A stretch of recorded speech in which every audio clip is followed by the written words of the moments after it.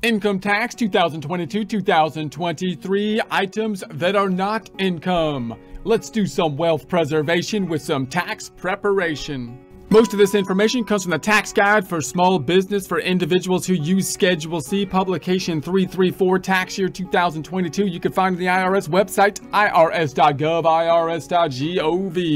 We're focused on line 1, income. Remember, in the first half of the income tax formula is, in essence, an income statement. However, just an outline, a scaffolding, other forms and schedules rolling in, flowing into these line items. That being, or one being, the Schedule C, business income, having in essence an income statement in and of itself, business income minus business expenses, the net then rolling in from Schedule C to line 1, income of our income tax formula.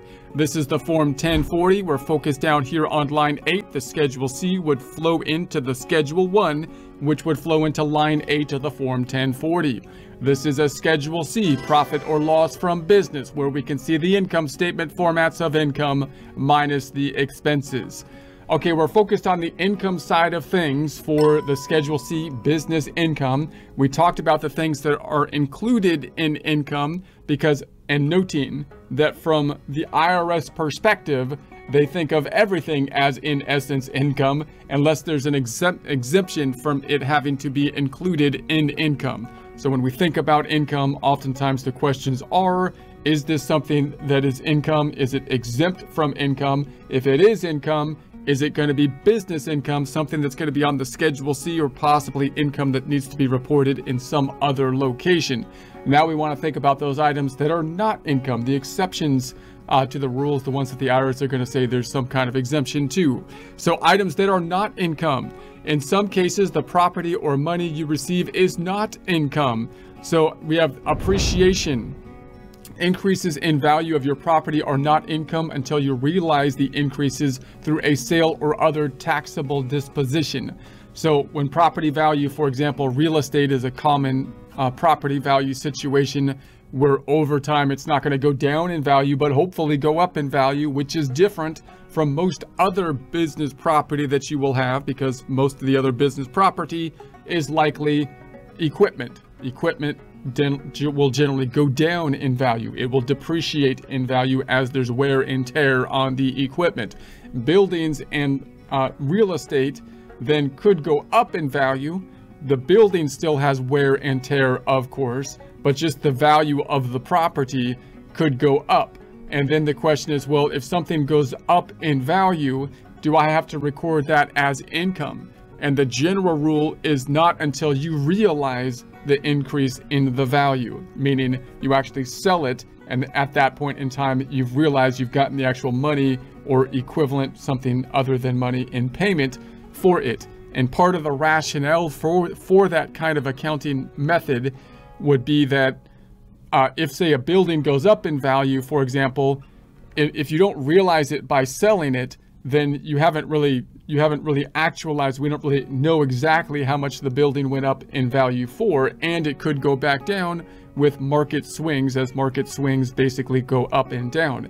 If they charged you the income when the building or asset went up in value, then they would be charging you income when you didn't actually get any money for it. And that could result in situations you can imagine where someone has a tax bill that they can't pay because they charged them taxes on income that went up that they didn't actually realize. So they don't have the actual money because they didn't sell the asset in order to pay the taxes. And that's not the situation that we want to see. Also, of course, the increases and decreases in the value of property are just estimates. If we see something like a building, it's unique in nature. There's no other building that's exactly the same. We could try to estimate what the value of the building is, but until you actually sell it, we don't really know what the value is. All right, you've got consignments. Consignments are merchandise to others to sell for you are not sales. So the title of merchandise remains with you, the consignor, even if the consignee possesses the merchandise. So this is a situation where you have inventory but you're going to give your inventory basically to someone else, not for them to own and then resell as their inventory, but in essence, you still own it as the inventory. So like artwork, for example, if you were to give that to a museum or give it to even like a restaurant or something for them to display, but it's still you still own it because you're basically using that facility, that area, to demonstrate it for sales. So they're going to try to facilitate a sale in that way. Then that's the situation. So therefore, if the ship goods on consignment, you have no profit or loss until the consignee sells the merchandise, because they're selling it in essence on your behalf. Merchandise you have shipped out on consignment is included in your inventory until it is sold. So even though it's not in your warehouse, it's in another restaurant or a museum, it's still in essence your inventory, because they're acting as kind of like your store for you to sell the merchandise on your behalf, in essence, taking a fee, of course, for that. Do not include merchandise you receive on consignment in your inventory. Include your profit or commission on merchandise consigned to you in your income when you sell the merchandise, or you receive your profit or commission depending upon the method of accounting you use. In other words, if you're the one that's receiving someone else's inventory and you're the one that's going to be selling it on consignment, then again, it's not your inventory in that case. If I have a restaurant and I'm going to display paintings in the restaurant that someone else owns, then I don't really own the paintings in that case. I'm trying to sell them by displaying them possibly in a museum or whatever, something like that. Okay, so construction allowance.